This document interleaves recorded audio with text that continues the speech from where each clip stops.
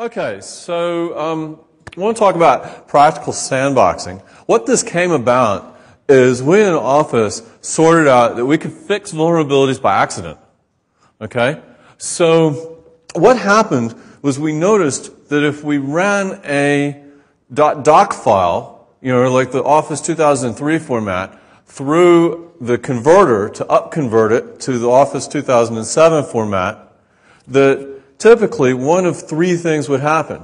What came out the other end was no longer exploitable because just something got rearranged, or there was some embedded pointer in the file and we didn't use that anymore and it didn't make it through the conversion process. Or the converter said, oh, this is a bunch of rubbish, and it just dropped it on the floor. Or sometimes the converter would fall over and die. Okay? And so we thought, well, this might actually be a useful thing to really be able to use. And, but then we thought, well, what if Dennis creates an exploit so that our converter gets owned up? What then? So the response was to create a highly restricted environment for the converter itself to run in. And so that's what this presentation is about, is the ins and outs of creating a converter. And I've documented this in a fair amount of detail on my blog in like 3 parts over the last, 4 or 5 days or something like that, on the premise that probably people in this room have already reverse engineered the thing, figured out how it works, and knows as much as I do about it, and hopefully not more. Okay? So we may as well talk about it and explain what we're doing, because it at least has the advantage of maybe you out there, somebody is going to put this to practical use and maybe use it to protect your own customers, and you can see what we're doing along these lines. So if we look at the type of sandboxing that's out there, one of the two things that we see are ways to knock down the privilege level of an existing application, or we've got some sort of runtime environment like .NET or Java or something, so that we're going to cause something to run inside of some sort of virtual machine that hopefully prevents security holes and so on. I'm not going to spend a whole lot of time getting into the various pros and cons of these things. And the piece of software that I was working with was a full Win32 application and wasn't likely to be ported to .NET anytime in the near future. So needed something that I could do right now to deliver some security to real people. So there's a really, I think, pretty cool piece of functionality in Windows called restricted tokens. And I've been poking at it for really quite a long time, ever since I first found out about them in, well, gosh, it was about 10 years ago, really. So they're really, really neat, and they're not used very much. And if you read the documentation and then try and use them, you'll find out why they're not used very much. And I document a fair number of things that are, really a problem.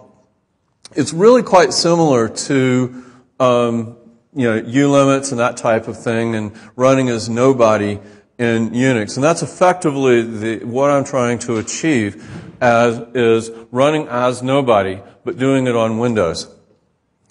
So let's look at the APIs. I'm going to just dive real deep, and I'm going to get really geeky, and I'm going to move really fast. So bear with me, okay? And I apologize that I don't have as good graphics as Ian had.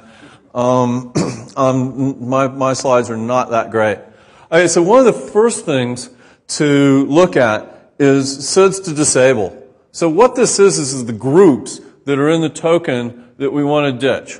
So one of the things that is wrong with this API is, from a security standpoint, it's completely backwards. We should be, what are the things we want to keep, and ditch everything else. Instead, it asks us, what do we want to ditch?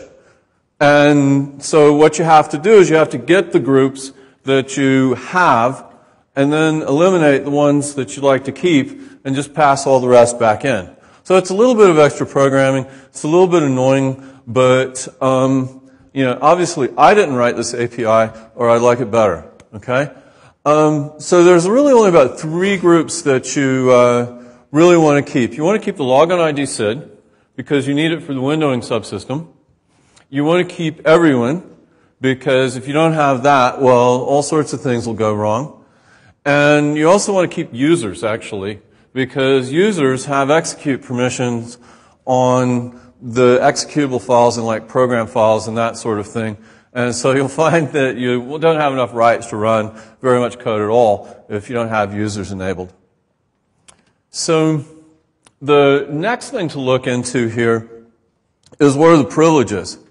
I got the same complaint. It asks you, what do you want to ditch, not what do you want to keep. Okay? So this to me is a problem. And one of the things that you can do about it is there is a flag that does the right thing. It says just drop all the privileges. Now, despite the fact that you told it to drop all the privileges, it's going to keep bypass traverse checking. And so it's not documented that it does this, but it does it anyway. And it's really just kind of trying to save you from yourself, because if you don't have that privilege, nothing works. All sorts of weird APIs just break and things go really extremely sideways. So it's okay. I find it annoying that we don't call this out and tell you, this flag means we'll drop all the privileges but one. But, oh well. That's the way it actually works. It's documented in my blog. How about that? So then we've got SIDs to restrict. And for a long time, I really didn't know what was going on in here and why we wanted to use these. I wrote an article about restricted tokens back in 2000 and published it on a website, and I didn't even talk about how to use these things.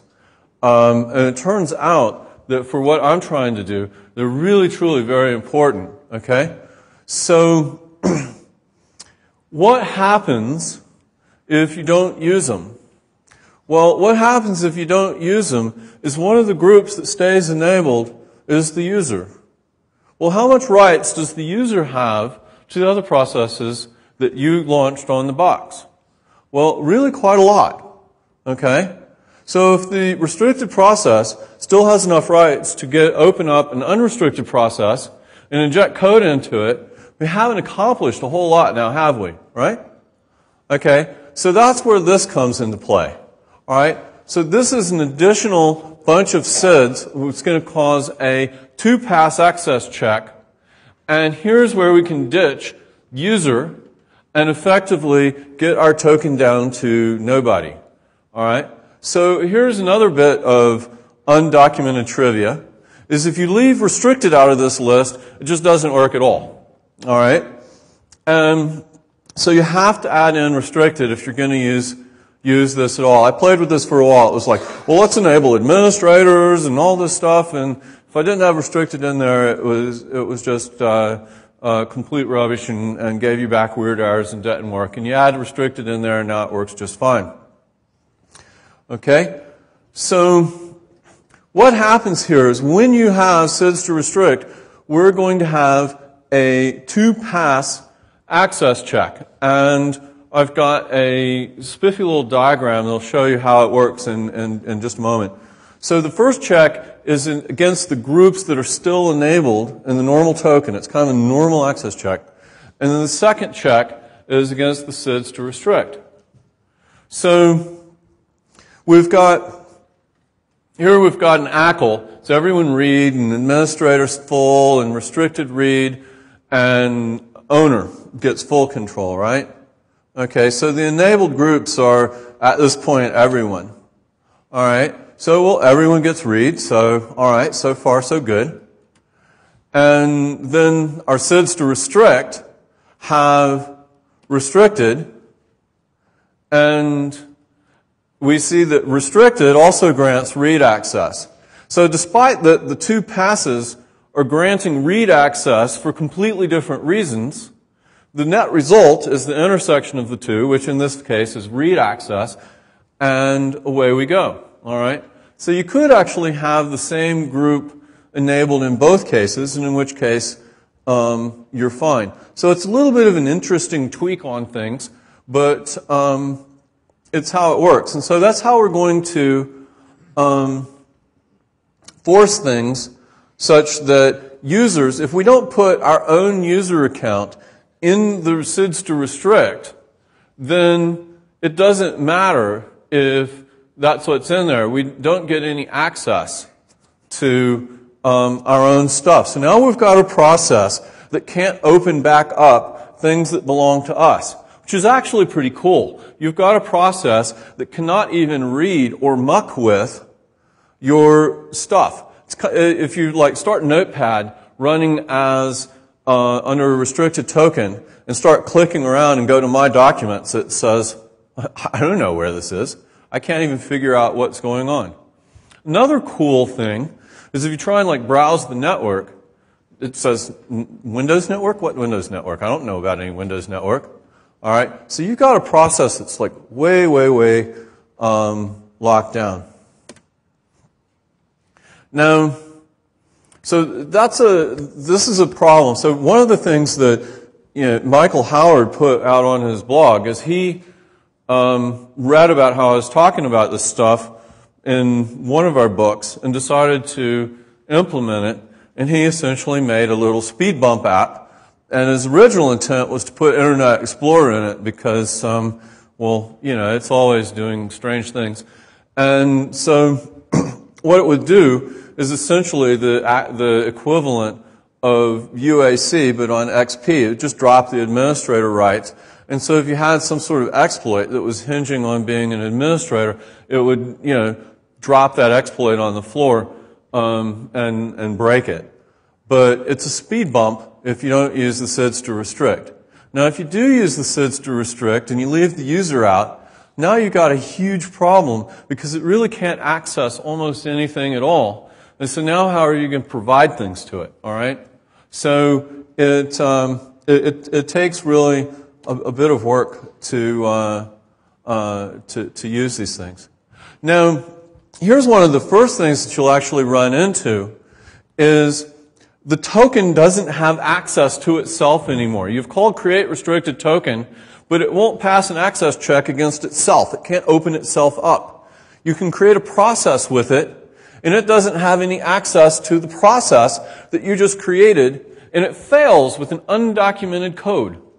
So this is really annoying, and the conspiracy theorist guys out there might be saying, well, yeah, he's got access to all those developers at Microsoft. He can go read the source code, and that's how I figured it out. No, I figured it out exactly like you would. I sat at home and beat my head against the keyboard until I sorted out what the problem was and figured it out. And so that's the second stage. Once we've got the token created, we have to tweak out its ACL so that it actually has access to itself, and so that the things that it creates it will have access to as well, okay? So that's the second thing you've got to tweak out. So we're also only reducing privileges. All sorts of things can still go wrong. A fort bond can go off. You can alloc unlimited amounts of memory. You might be thinking shatter attacks and so on. So, yeah, those are all problems. So just using the restricted token by itself doesn't really get us where we want to go. There's still ways out. So stay tuned. So all this stuff was part of a kind of abandoned sandboxing project